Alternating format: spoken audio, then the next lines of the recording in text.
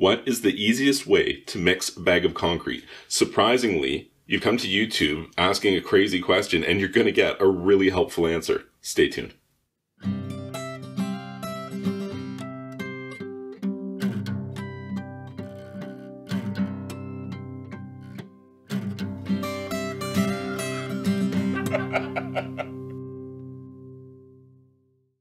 So what is the best way to mix a bag of concrete?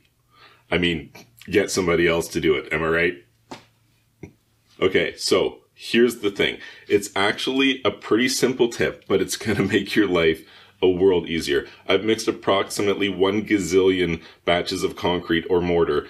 So this tip is something that is real life, is real world, will work, will make a huge difference, and it's very, very simple. And it's simply this. Make your mix on the wet side, however you're mixing it, whether it's in a bucket with a hand or in a wheelbarrow with a shovel, drill with a paddle, in a concrete mixer, whatever the case is, make a very wet version of the concrete or mortar that you're making. Now you can't use that. Of course, that's going to be a problem. It would be too wet and it would be compromised in terms of strength. But it's very, very easy for the mixer, whether it be a person or a machine, to mix a liquidy mix together. And once you've got that, dry it up.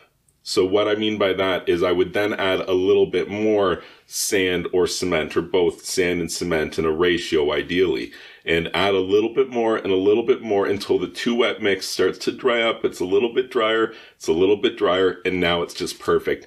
And it really only takes a couple of seconds to do once you get good at it. So you throw your mix in together with all of the water that you're going to need. It's mixing together. It's very wet at this point. Now you add a little bit of sand and a little bit of cement in a ratio of something like 2 parts sand to 1 part Portland cement. Hopefully the sand is really dry. It's helpful for this application if the sand is on the drier side. And so when you add the Portland cement and the sand together, they're both very dry components, and it's going to absorb a lot of that extra moisture that you have.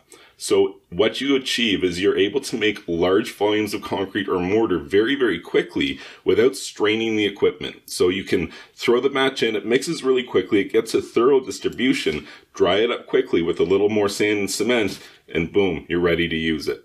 So it doesn't seem like much, but it's going to stop you from binding concrete in the bottom of your bucket because you have too much dry cement powder at the bottom, or, fighting with a concrete mix. This eliminates that completely. No more fighting with it. You just make it quickly, balance it up in terms of how dry or how wet you need it to be, and then you can use it immediately.